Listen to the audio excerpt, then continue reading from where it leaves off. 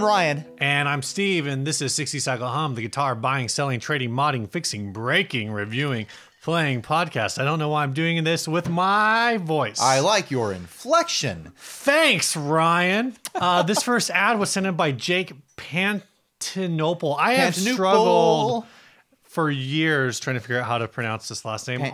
There's nothing in there that's weird, but I still struggle with it. This is on eBay. This is a Duesenberg Star Player TVTB E00105. I mean, the name just rolls off your tongue. Yeah. It's the model we're all talking about. It is in used condition. I mean, people just call it the Star Player when they talk about these. Well, I think there's a few different models. Did you not... Did I not what? You didn't put the part where it says all the things that's wrong with it. I didn't put the screen grab. Oh, wait, maybe. Oh, that's kind of there. So anyway, it's in used condition. The state is crack and the jack part has been repaired. The tremolo unit has been replaced by Bigsby. Bigsby did it. I bet I could find that eBay ad really quick. Not if I find it first. Oh, shoot, are we it's really erased. Is it Here really? it is. I found it. Yeah, what we're looking at here is a very classy looking black Star Player. Yeah. Gold pick guard on there. Yep. The nice shiny gold. The trim has been replaced with a Bigsby, which I think is odd because a lot of people love the Duesenberg tremolos. Yeah, it's definitely a little odd. It does make it look kind of classier though. I do like the look of the Bigsby better than the look of the Duesenberg trims. Is that weird? Because the people really like how those things play and they feel great. The couple I picked up, I've been like, wow, this is really smooth. But the Bigsby just looks more right on there in like a Gretschy sort of way.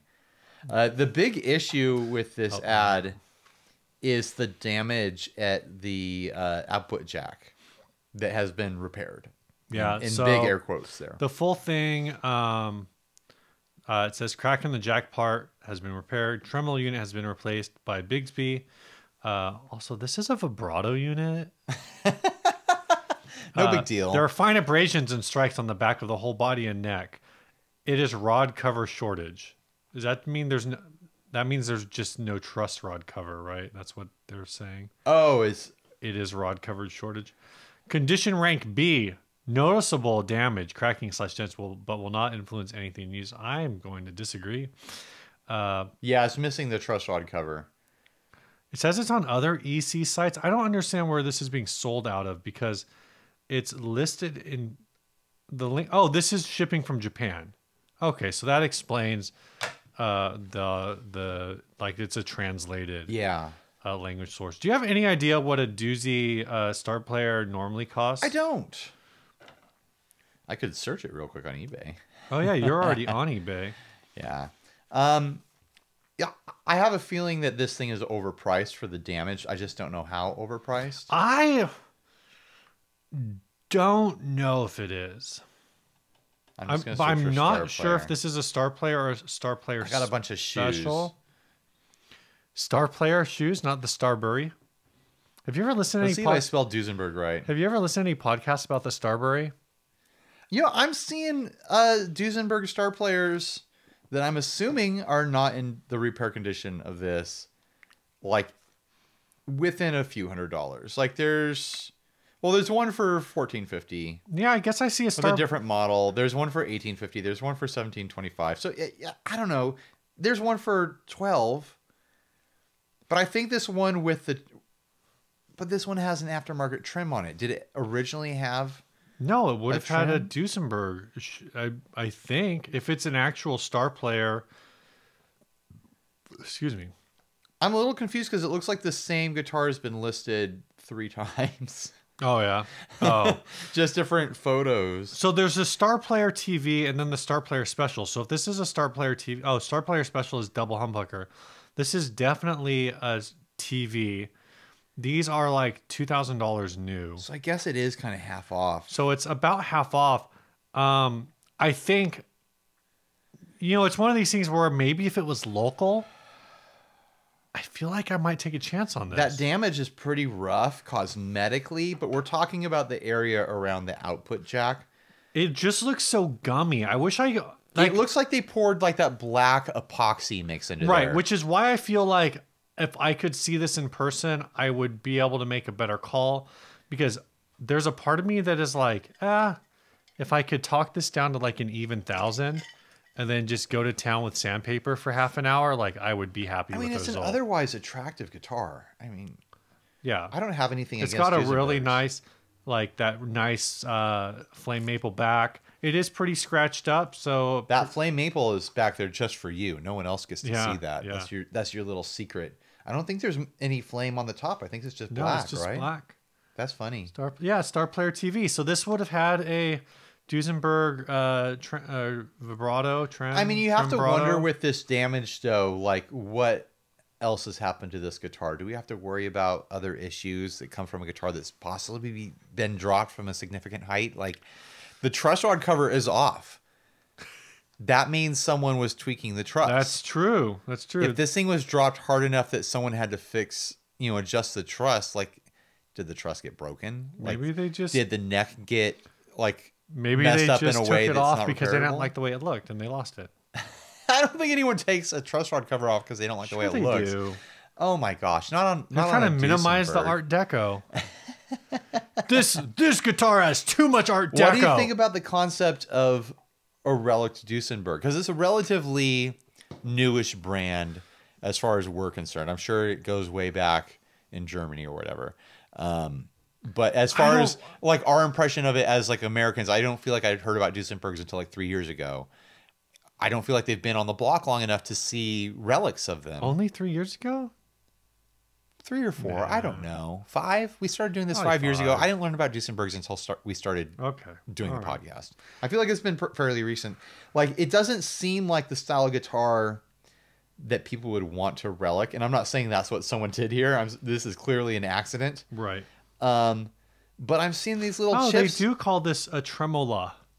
Okay. Tremola. I'm seeing, these little chips around the binding and stuff like that. Like maybe these will relic nicely. I'm looking at the little bit of texture and a little bit of wave on that black finish as it goes up the body, and like maybe a little bit of like checking on these or something like that. Would so be I attractive.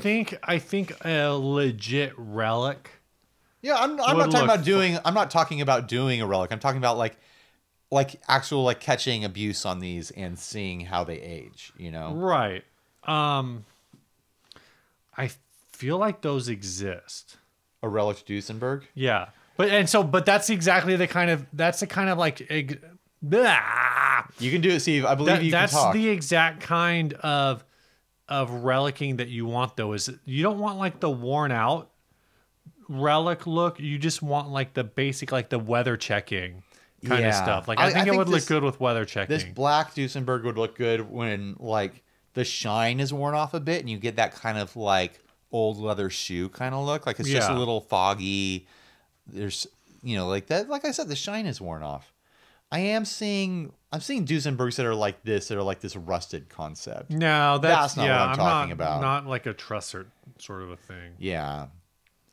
But normally when you see doozies, they are like just shiny, pretty, brand new. Yeah. I mean, their thing is definitely like to be... Like you can't imagine like their bathroom shell one, like having a relic on it like this. Sure. What is that called? The Ice Pearl. I don't know. Yeah, it just doesn't seem like anything. It doesn't seem like a guitar build or brand that you would expect to have a relic on at all. But now I'm looking at it as this black one and thinking like, I just want a little bit more of that. I don't want that gummy like epoxy poured look. Right. I think, but a little bit of like checking around the edges of the binding, a little bit of checking in the paint, I think would look attractive on that. I actually think the Ice Pearl already kind of looks relict. I guess that's true. It's kind of noisy. Like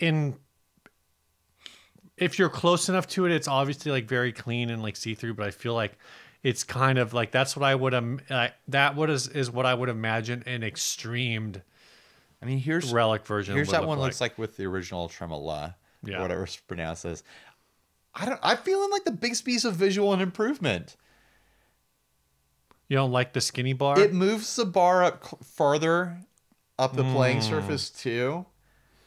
Maybe that's why they did it. I just know that a lot of Bigsby players will replace their Bigsby with the Duesenberg system. I don't know. You might have swayed me on this. $1,000 or like $1,100 or whatever it is. Yeah.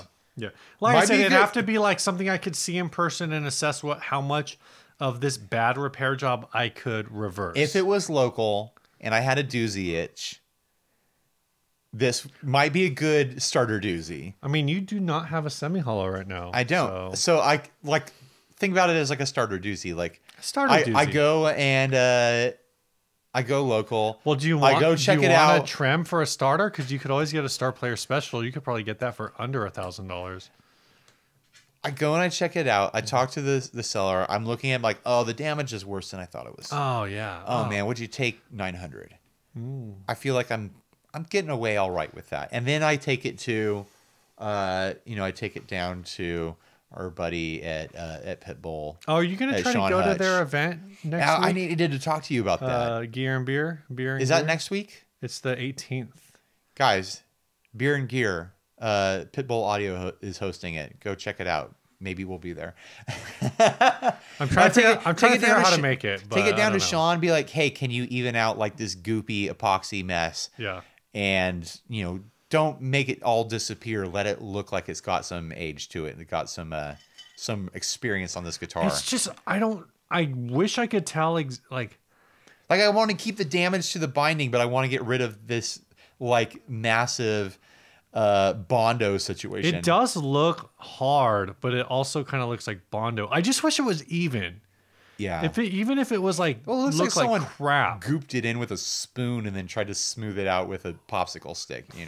There's a big hole. No, I think you could do it. a better job with a popsicle stick. I could do a better job with a popsicle stick. Okay, maybe I couldn't.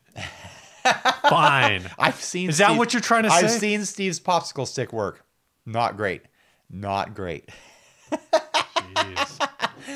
So what do you think? You think that there's any chance you'd pay $1,100 for that? No. Oh, really? You're out at $1,100? I think I'm out at 11. I think I checked this out in person and push for 1,000, which might mean like dropping, like you said, like dropping down in the nines. I mean, and coming back. Functionally, unless they really just like filled up a semi-hollow chamber with that goop, functionally it's still a $2,000 guitar. Yeah. You'll never be able to resell it for that price. No. But like functionally that's what you're getting, considering the neck is fine and there aren't major truss issues like I mentioned. Right. And you're getting it for half off. I don't know. I feel like there's a little bit of a tingle there. I typically don't like black guitars either, but black without cream binding is doing it for me in this moment. You only have 2 black guitars. I know, and I don't. You have more black guitars than I do. All right. How many black guitars do you own? None? One? Oh, I guess that's not true. Oh, no, because my Ibanez was black, but I stripped that one. So yeah. Steve saw a black guitar, and he's like, no more. I'm going to take that black paint off. Well, some of it anyways. You ever finish that? Well, I got all the paint off. I just haven't put any new paint on. You want to do what's new? Yeah, let's do what's new, What's man. new, Steve? We switched up I said we were going to talk about it. We switched up the format and led with an ad. We talked about it for so long. Let us know what you think in the comments. That we wouldn't mention it, and here I am mentioning it. What's new, Steve? Other than that everyone knows that you're a funky dancer now. Yeah. So that was the going away service. Bye.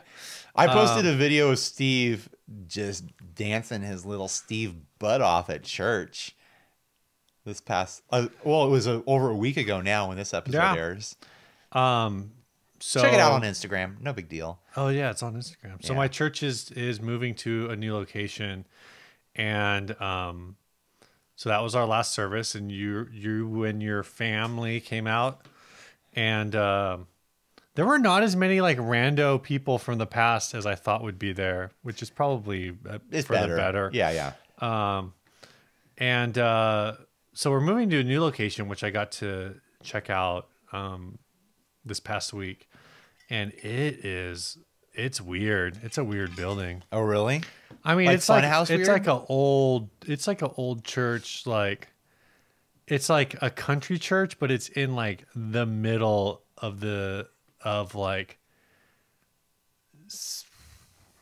I don't know what He's looking for the right words like to describe Central a ghetto.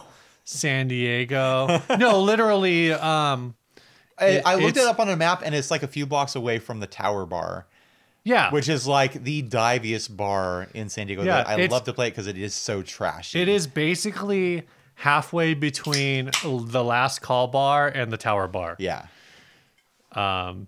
And we did a look at recent crimes in the area, and somebody was shot at the park across the street from the church a couple days before Christmas. That's a sad story. So I mean, you're going to shoot someone. Don't do it a couple days before Christmas. yeah, at least a full week, please. I'd say keep it in November. November, but then you got Thanksgiving there. I'd rather be shot close to Thanksgiving than close to Christmas.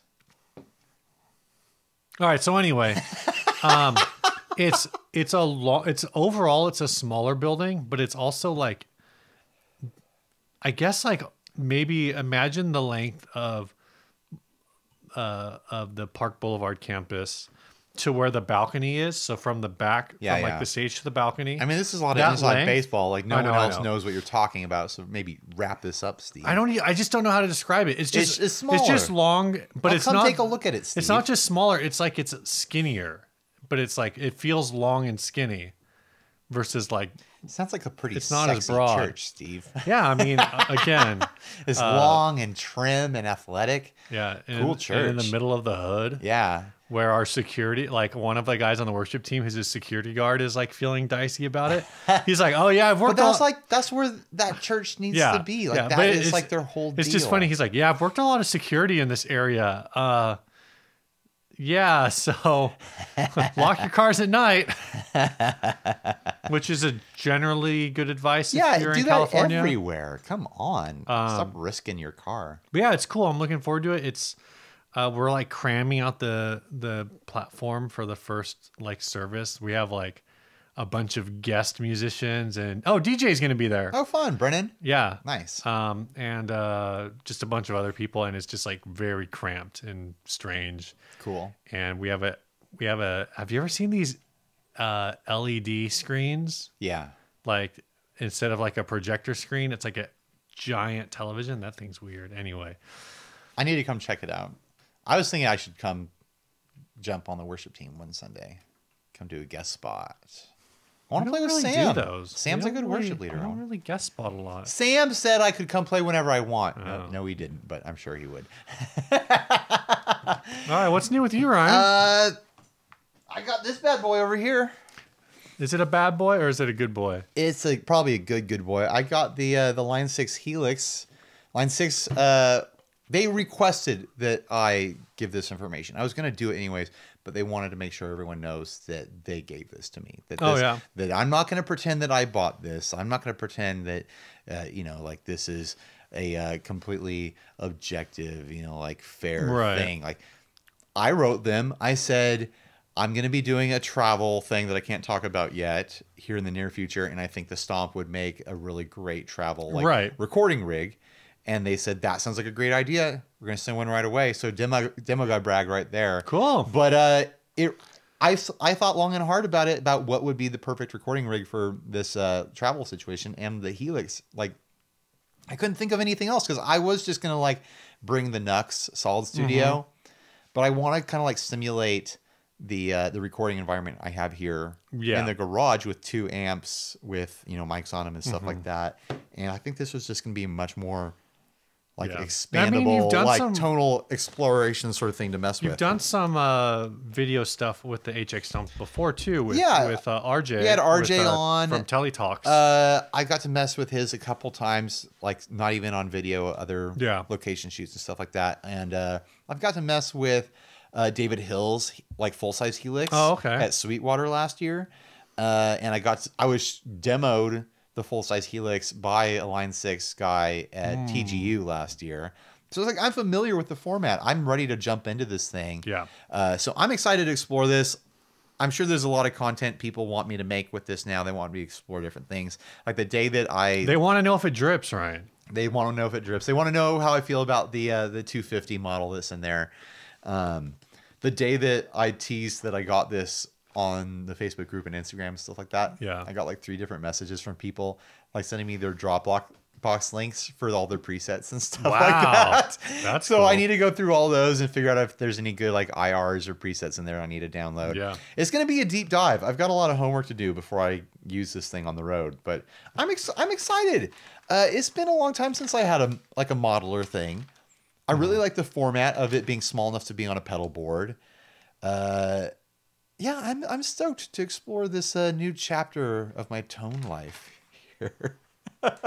So that's what I got. Do we want to jump into a topic or a sponsorship? But before we do that, let's hit this first sponsor. It's Let's say some- Sinusoid Pro Audio Couture. I thought we were doing Squatch. Are we doing Squatch? We're doing You never got back to Squatch. me on that. I did. I told you we're doing Squatch. Oh, that's Squatch right. is I just didn't write it down. Squatch pedal boards and accessories. It's a division of Sinusoid. Yeah. I've got mine right here. This is their older model. They have their newer designs are slightly altered from this. They have a different metal thing. I was hearing another podcast different saying that thing here. they think the new ones are prettier. I don't know how it could possibly be prettier than this. Well, you know, I haven't seen. Well, I have seen the new ones.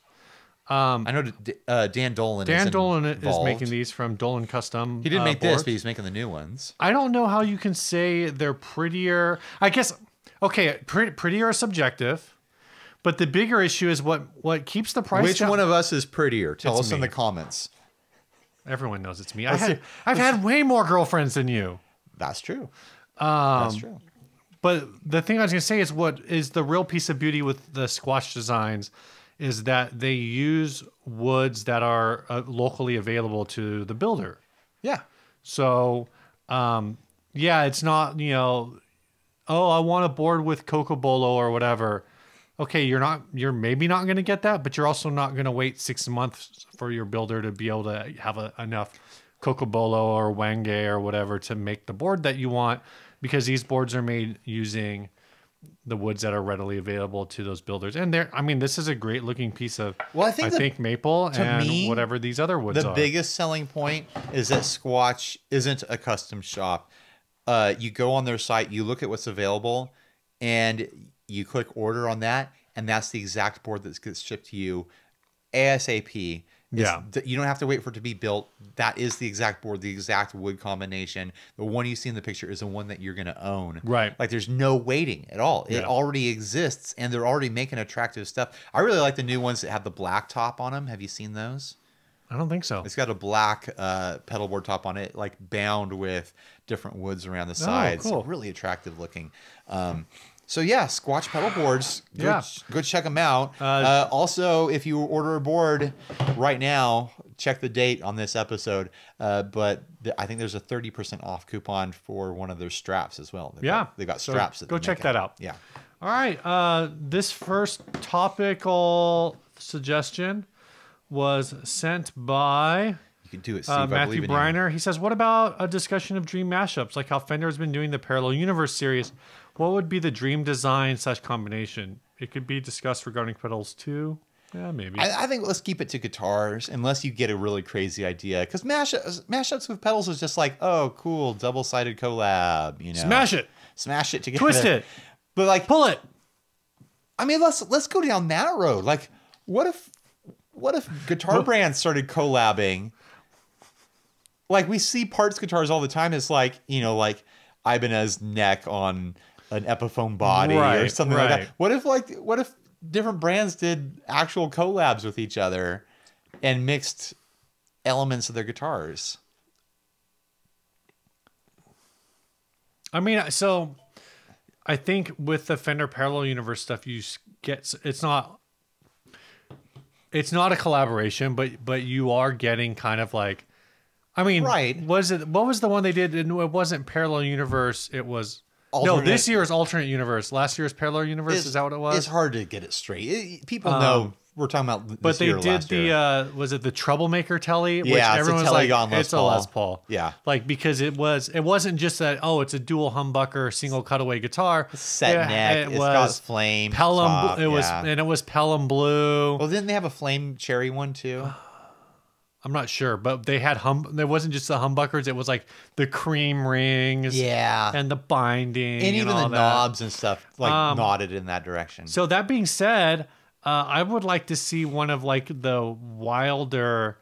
I'd like to. Well, I mean, there's a few different ways. Ooh. Yes, Ryan. I want a Gibson Modern done Fender offset style.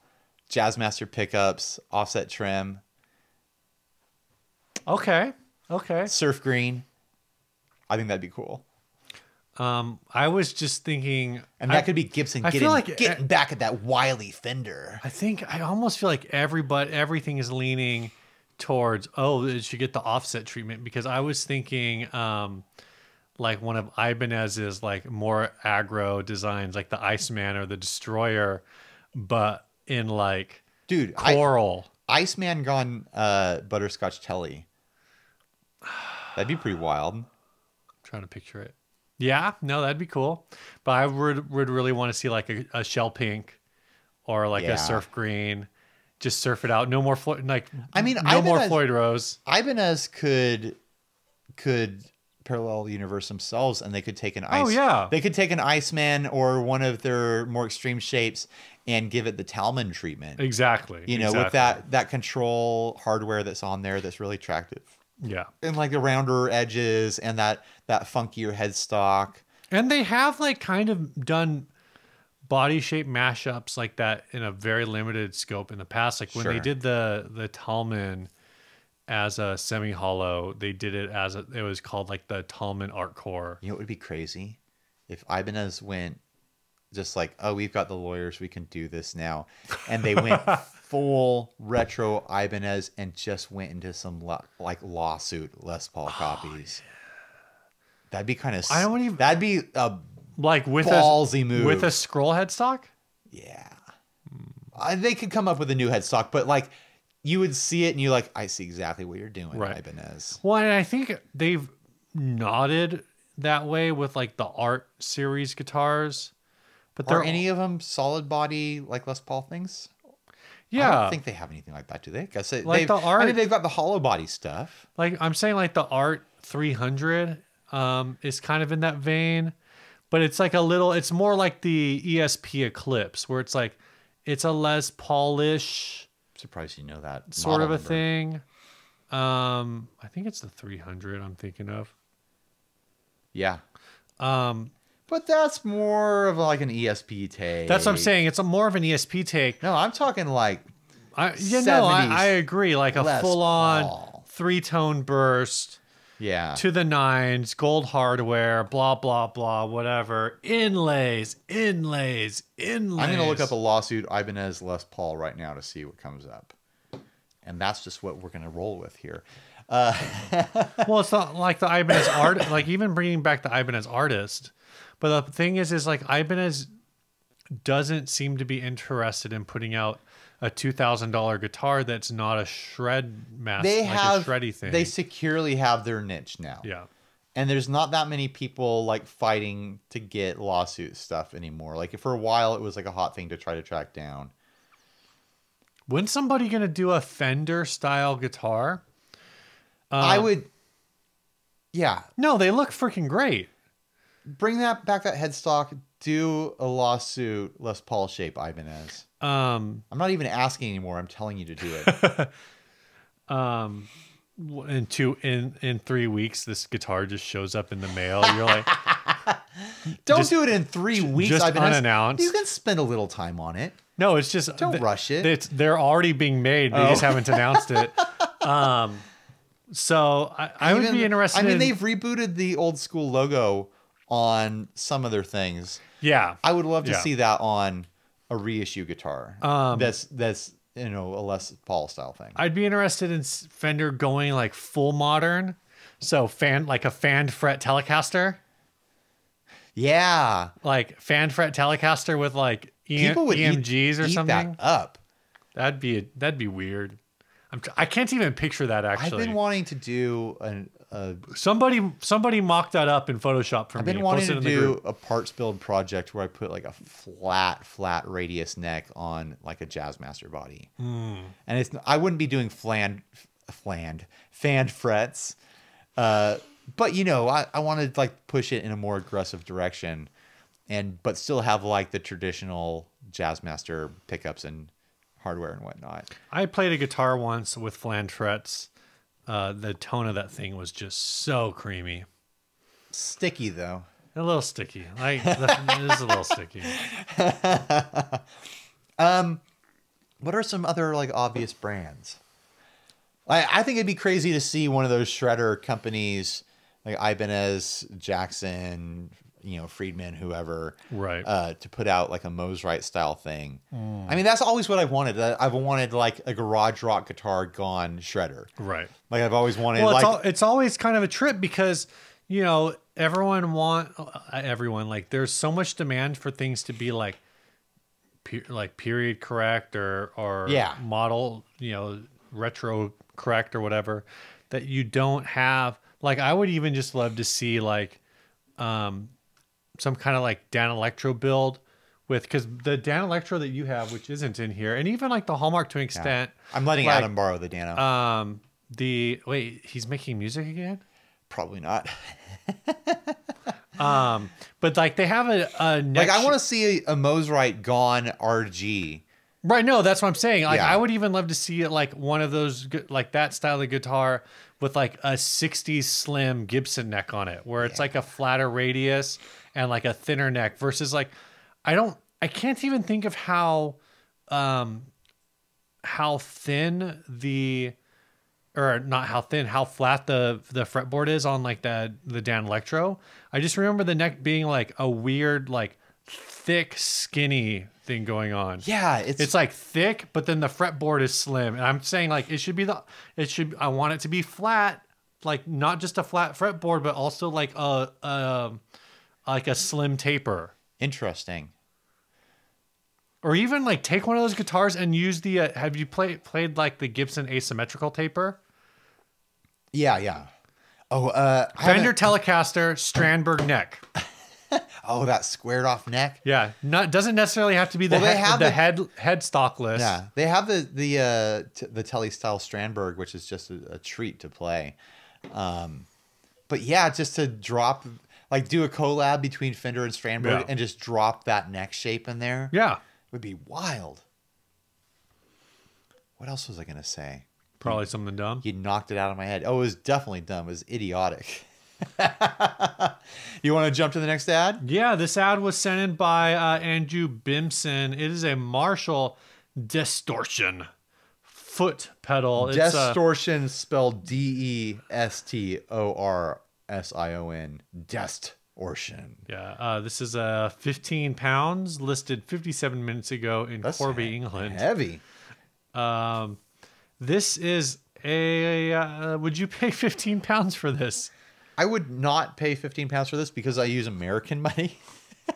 Let's assume that's dollars. I think that's like $28, $25. If I needed an amp switching foot pedal for a Marshall that this was compatible with, $15 is probably fair. You can probably order this off of Amazon for like 24 or something like that, is my guess. But if it was local, and I think they're like $30 new. My issue with this, maybe 40. Steve knows the price of everything. It's $30 or it's $40. Everything is $30 or $40 or in increments thereof. How much is that? He cracked the code. How much is that? It's like 30 or 40. No, it's 90. Yeah, that's just 3 30s. That's close enough. 30s are in there. Yeah. What if it's 100? That's 2 30s and a 40. My issue with this, the thing I wanted to talk about, is that when I was a new player, I would have been fooled by this and would have gone and bought it and been too embarrassed or awkward to ask questions about it to find out that it wasn't a distortion pedal. This is the kind of thing that you end up some kid ends up buying off of at a pawn shop. Yeah. And then a week later takes it to Guitar Center and is like, I plugged this into my amp and it doesn't work. Why aren't I getting distortion? Because you're plugging this into the headphone jack on your 15-watt crate, bro. Exactly. No, I totally would have bought this for $15 if it was down the street from me when I was a kid, and then taken it home and be like, wait, I don't understand. How come there's only one jack on here? What do I do? And then spend time on the internet figuring out the mistake I had made and being too embarrassed to try to take it back or whatever. You ever think about how when you were a kid, blowing $25 on something like this huge was a lot, but now a sandwich costs $25? Ace, Steve, super rich Steve, where are you buying sandwiches? I don't know, man. Places? Gas is $4.10. Steve walks in, super rich Steve walks into a sandwich shop, reaches in his pocket, pulls out a wad of like crumpled up bills, doesn't know how much it is, and just plops it on the counter. Like, I'll take your finest sandwich, please. Yeah, no, so this is how it actually goes down. Is I walk in and I go, 1 sandwich, sir. And he goes, what kind? And I go, this kind. And I just put the wad down and walk away. And whatever they make with that wad of cash, that is what the sandwich that I get. It honestly sounds like a beautiful way to live. Like, I want to live that life. Like, I would love to be at the place in my life where I walk into a Subway, I throw a crumpled up $100 bill at the person at the register. I'm like, whatever you think I should have. You don't want to throw it at them. That's rude. It's $100. You can do whatever you want. Yeah, but that's rude to throw money at people like you own them, It's Ryan. $100. You bought your right to be rude. You're literally saying, I have $100. I own you, Subway employee. That's what you're saying. My line between like proper like society and just being it's the $100 biggest bills. asshole in the world is literally $100. I could do this tonight without ruining my life. I could go get $100 and throw it at a Subway. Let's go do it. Let's put it on YouTube. No, it's honestly an awful idea. And you're right. I should kindly hand the $100 bill to the Subway employee. But anyways, I have gone into like sandwich shops every once in a while and just been like and like not knowing what I wanted, and be like, just whatever your favorite sandwich is, like that's what I want. I did that at an Italian restaurant recently. I was looking at the menu. I didn't want to get something that was safe to me. I wanted to experiment a little bit. They got you spaghetti and meatballs anyway. And I asked the waitress, like, what do you like to get? And she went between 2 things. And I was like, well, I'm going to go with the one with the veal. So I got the veal. Did you go to Cheesecake Factory and ask what the chef recommends? No. It was actually when I was in Boston. No big deal. How many times did you listen to Flogging Molly shipping up to Boston while you're in... 0 times. Missed opportunities. So yeah, looking at this pedal, I have a memory of being very young and walking into a pawn shop and being like, oh, can I try out this Boss pedal here? Mm-hmm. And the clerk pulling the pedal out from behind the glass and giving me 2 guitar chords. And I sat down at an amp and plugged it in, and it wouldn't turn on. I didn't know that it wasn't turning on. I didn't know that there was supposed to be a light that would turn on. I didn't know that it needed batteries. I didn't know that it needed a power supply. And I just remember feeling like embarrassed and feeling frustrated and feeling like I don't know like how to ask what's wrong here. Right. Or like if I'm doing something wrong or if this is broken. Is this broken? It's weird to think about obviously that. I'm not going to buy it if it's broken. And I feel like I would go through that sort of situation with this foot pedal. Sometimes it's weird to think about a time in the gear world where the internet didn't exist. Right. Also, when I couldn't like walk into a situation and just dominate with my worthless guitar knowledge of what things do and shouldn't do. Oh, you know what? I should. Oh, I'm sorry. I already know more than you. Please don't talk to me, salesperson. Steve might be super rich Steve in his alternate reality, but I'm asshole Ryan in mine. And maybe in my actual reality too. That's your actual. I'm pretty sure that's your actual reality. Do you actually have any like physical like friends that you interact with physically? Like real friends? Yeah. Do you have any real friends who aren't screen names? You're here, Steve. I'm your business associate now. Shoot. I tolerate you for cash, Ryan. I was thinking about this the other day. I throw my $100 at you. I definitely. I wish you would. I could use $100 next time I go to Subway. I was thinking about this the other day. It's like I don't get to see my actual in-person friends that often anymore, but I have. We're all scattered to the 4 winds. I have this wealth of online friends and guitar gear friends whose friendships I legitimately cherish at this point. Oh. Like I'm so excited when I get to hang out with people at NAMM or TGU, or if I can make it out to Sweetwater or something like that. I feel like they're all my real friends now, you know? Like it's not just because they're on the internet doesn't mean they're not real friends. Yeah. So I don't know. The reason I don't get to hang out with people in my real life is because we've all got kids now, and it's like impossible. Like there's no time left in my daily day to like walk out the door and be like, I'm gonna go see someone. I barely have time to go to the bathroom, you know, with kids and life and work and everything like that. So that's just reality. Depends, dude. I mean, the thing I've heard people say is like, no one ever talks about Jesus's greatest miracle of having 12 close friends in his 30s. You know? Oh, wow. That's where I feel like I'm at lately. Well, speaking of great friends, Ryan, this episode is also brought to us by the good friends at D'Addario. Oh, nice. This week we're talking about the Dual Lock, which is that little guy, the little thing that you got to mess around with. Little plastics? Those things right there. The Dual Lock. These are cool. They strap onto your lock. These are like a more... They lock onto your strap. They lock onto your strap. These are like a more evolved version of the Grolsch rubber. It's just a little smarter. It's a little bit more intentional. It disappears into your strap because they're black. Mm-hmm. It's just it's the correct tool for the job. I used it on a strap recently. I've got that checkerboard strap. Yeah. That the eyelets are worn out on it like the sleeves of a wizard, just loose and like floppy.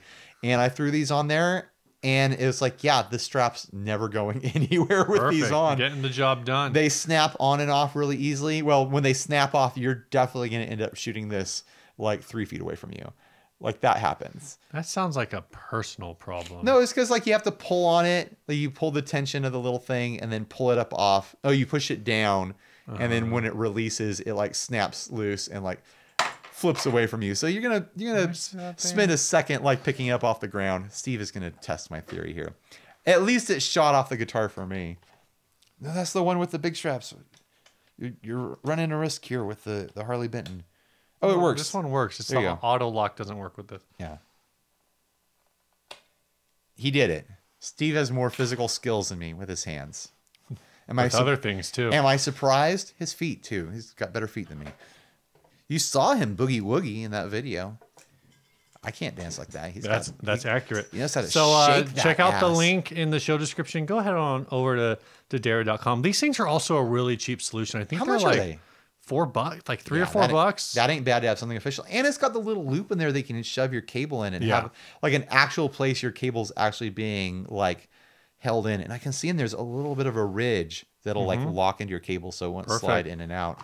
Like I've got some of my guitars where like I can feel the cable rubbing in between the strap and the guitar body. And it's just enough to irritate me. It's not enough to make a sound, but like I can feel it happening. I'm like, oh, am I ruining my cable right now by having it like be under pressure in between the strap? Like that's the official way to do it with these little things. It's clever.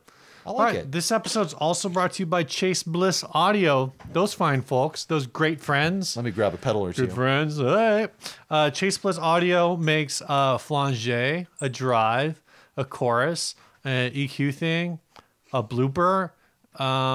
They make all kinds of stuff. I can't even name them all because I'm not that good at remembering all those things. I want one of those bloopers. I don't know if it'll ever go into production because it just seems like they're adding more and more features to it.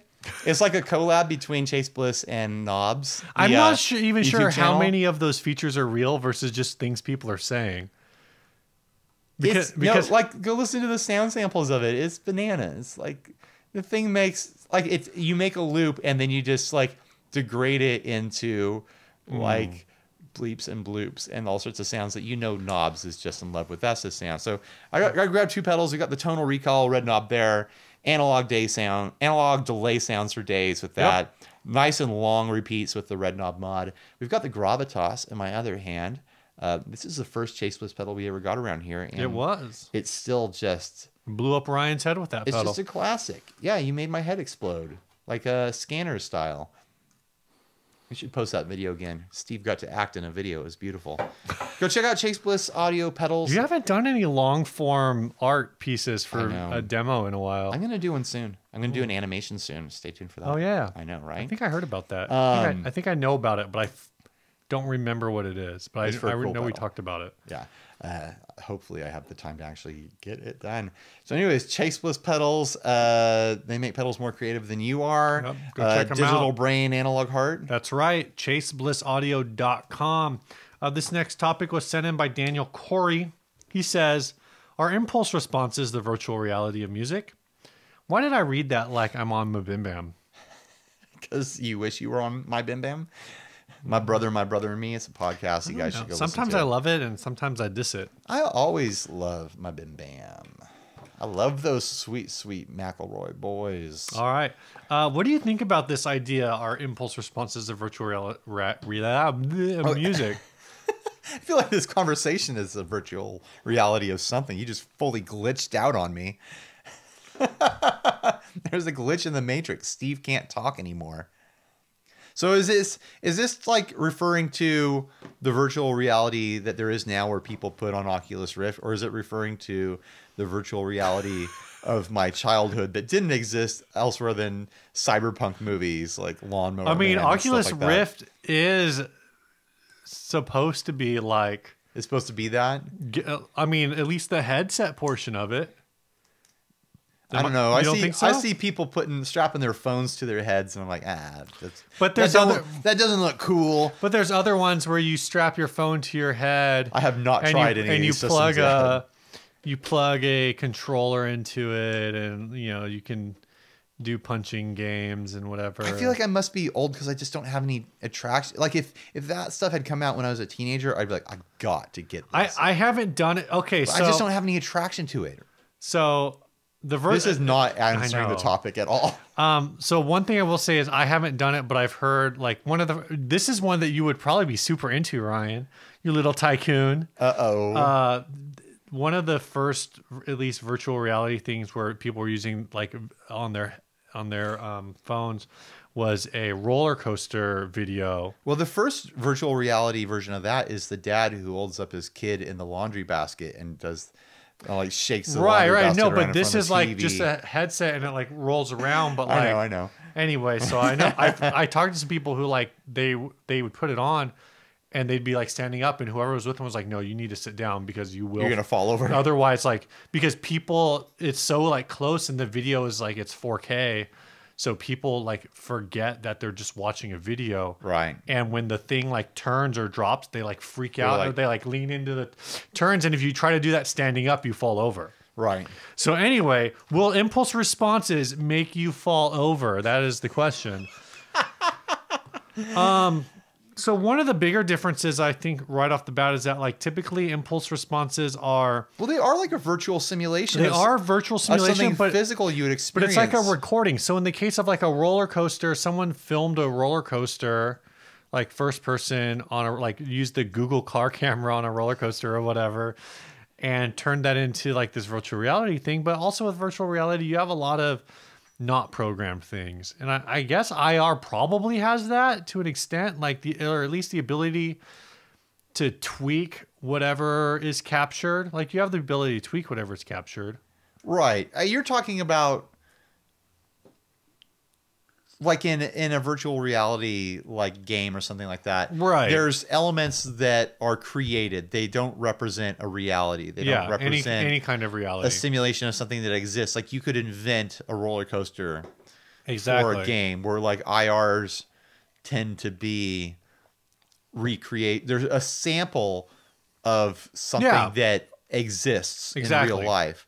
I mean, do you think we'll get to the place where there are IRs that just exist without reference to anything that ever existed? It's just an invented IR, and like, hey, check out my IR. I like invented like a speaker that doesn't exist and a microphone that has qualities that don't exist in a room that doesn't exist, and like this is what it would sound like, and it's useful. Like, in that case, would an IR be virtual reality? Yeah, I think it would. You would have to be. I think it's a little bit hard to conceptualize what that would be, but like. It's I definitely think you could find ways to create impulse responses that were in that vein. I think in the case of virtual reality as it applies to impulse responses and Guitar Gear, you have to think about what virtual reality does is it simulates an experience you're having with your senses. Right. It simulates you being in a three-dimensional space, experiencing something moving or happening to you, around you, whatever. Well, then like for a guitar thing, let me get to it. A guitar thing to be simulating and being virtual reality, it would be more like you put your head in a dome and it simulates the direction and intensity of being in a room with an amp. Right. Versus like, oh, I'm playing this through a set of speakers on my computer and it's simulating what this would sound like recorded. But then that would, so basically what you're saying is impulse responses aren't the virtual reality. They're not virtual reality. They're simulated recording situations where like a virtual reality would be like stepping into some sort of cabinet that would like give you the simulation of being in a room with 14 Marshall double stacks, you know, and like feel what it's like to play an AC/DC or something like that, you know. That would be virtual tone reality. Virtual tonality. Virtual tonality is what we're living in. That's a sick song. Yeah, it was a good song. We murdered it. We murdered this topic. Did we? No one else is going to be able to ever cover this topic because we did it so good. Is that, you think that's accurate? Yeah, this is going to go, someone's going to transcribe this and put it in Wikipedia. All right. We don't even have a Wikipedia. Why don't we have a Wikipedia? We've been doing this for 5 years. Are we cool? They probably have remember when like every band in the world had a dumb Wikipedia? Yeah, I wrote one for us and it got deleted because we weren't popular enough. They probably have the same rules for podcasts now because there's so many podcasts and everyone thinks their podcast is so important. Yeah. I'm sure they have a Wikipedia for Marin. I'm sure they have a Wikipedia for My Brother, and Me. They have a Wikipedia for every single PBS podcast, NPR podcast. But I'm sure we don't qualify for what they think should be recorded in the annals of history. They probably do have criteria though, and it would be interesting to know what those are, but that I suppose is neither here I don't care. Nor there. We exist recorded online. We don't need a Wikipedia. If people want information, they can just find it on our thing. Yeah, that's true. Yeah. All right. Real quick, little housekeeping. I'd like to welcome at the inner circle level, Damian Martinez. Welcome, Damian. Who I have not been able to get a hold of to add him to our actual inner circle group. Damian, hit up Steve. When you support the show, patreon.com/60cyclehum. 60 cycle humcast. Is it for the website? For the Patreon. Yeah, I think it's 60 cycle humcast. Okay. We have different levels. We'd love to get support at any level, but at the $10 level, it's the inner circle level. You get access to our behind the scenes Facebook group. You get demos sometimes. Demos usually not early because we are embargoed most of the time with those. If I've got something I've got to sit on for a day or two, I'll usually post it in there. But like if I've got something that like do not publish this, it's a super secret, I won't.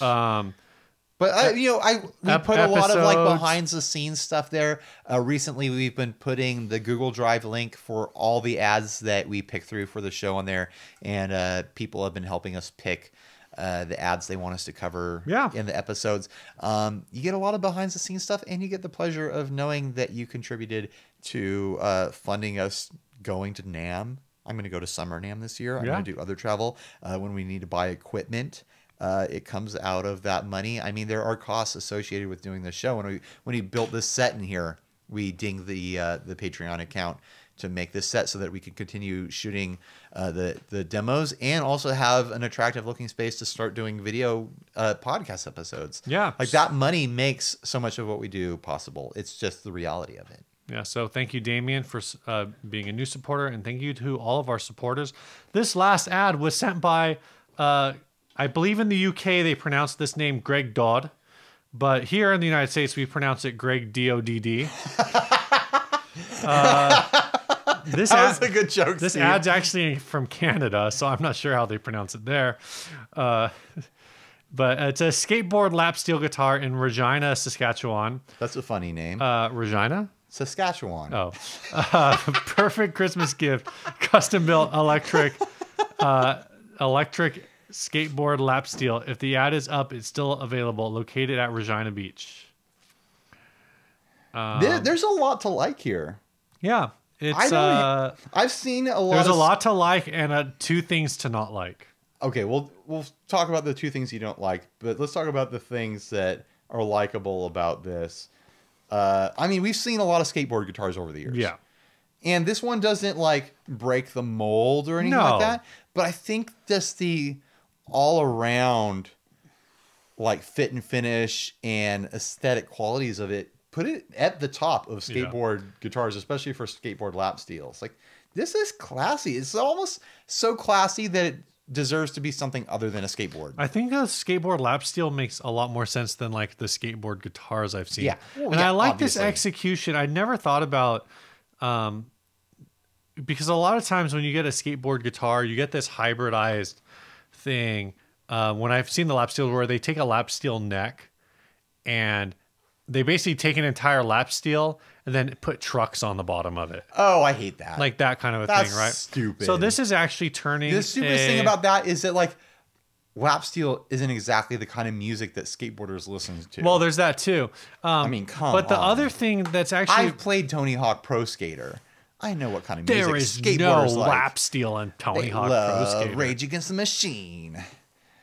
One of the things that's like the design of this is kind of intuitive. Yeah. In terms of like, oh, you have a skateboard and you flip it upside down and it sits on your lap. Like that's already a thing. Yeah. That's already the way you put a skateboard on your lap. All right. So what do you like? What are your likes in this? Yeah. I like the finish. This seafoam green with the white stripe that goes down the middle that matches the fretboard surface. Yeah. I like this obviously custom piece of metal hardware that goes on one of the tips of the skateboard. That you got to look at the pictures of this if you're you're a podcast listener and not a YouTube watcher. Mm-hmm.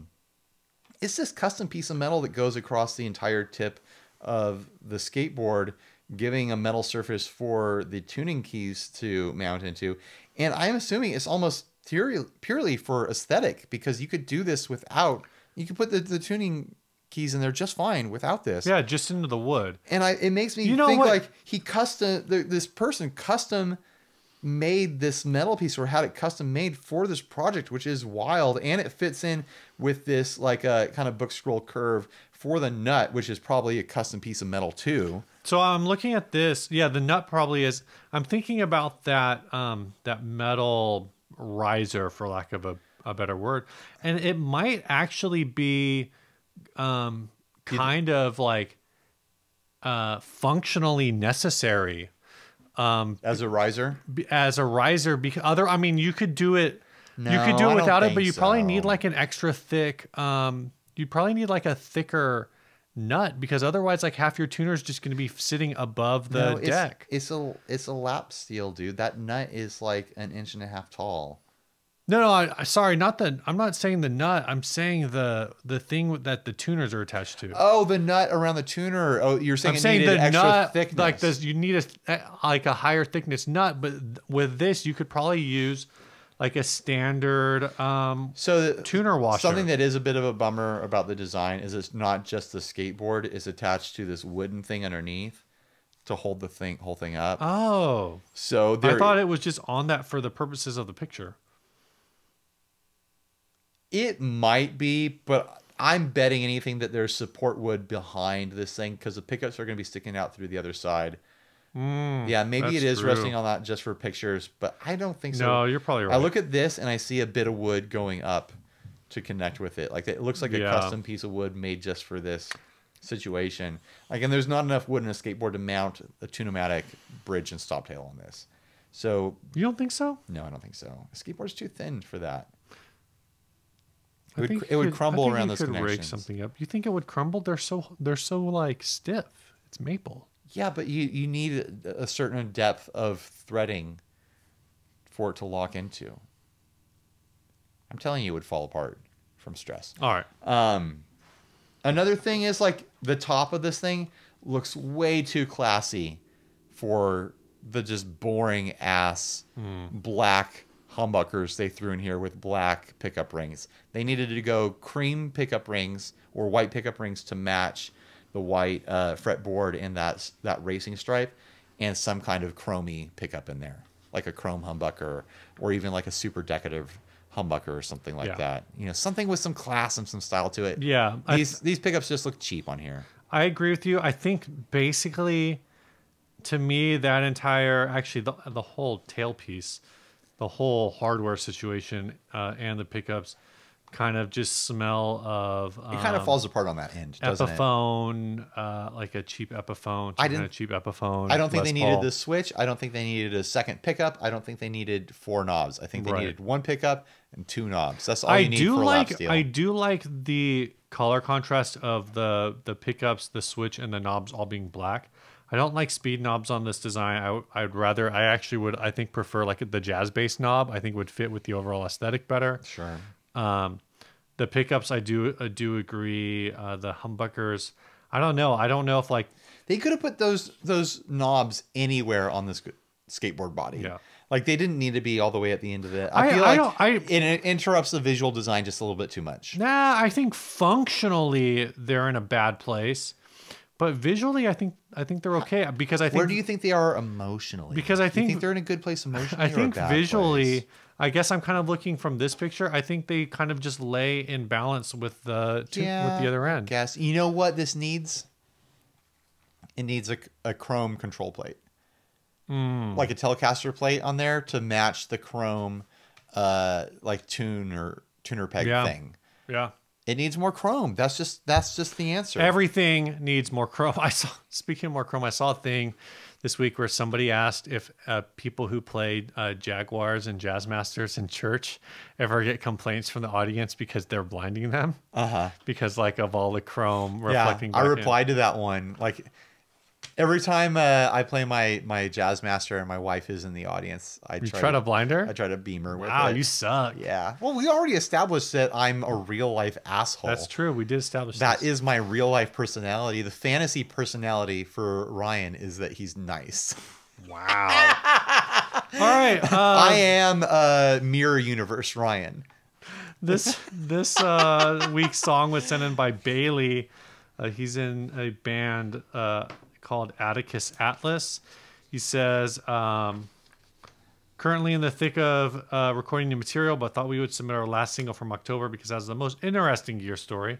The rhythm guitar parts were recorded with the mid-90s Japanese Fender Jazzmaster, a 77 Fender Telecaster we borrowed, and a Mexican Strat. For amps, we ran a wet rig using a 70s silver-faced Fender Champ, a Vox AC15, and a Blackstar HT20 running the effects. For the distorted parts, it's just the Vox and the HT20. The lead stuff was done on either a 77 Fender Music Master or a Fender Modern Player Jag with P90s through the Vox and Blackstar. The pedal boards were all consolidated in a single board, so no idea what pedals were used, but the Boss RV6 and TC Hall of Fame both played a big part. Overall, was probably the most fun we ever had recording guitar, despite being a real mess to set up. We're really happy with the results and are desperate to try it again. So this song is called Stay Here Now by the band Atticus Atlas. So hope you guys enjoy the song and check out the link below to learn more about the band. Bye, everybody. See ya. And stay grounded. Stay grounded.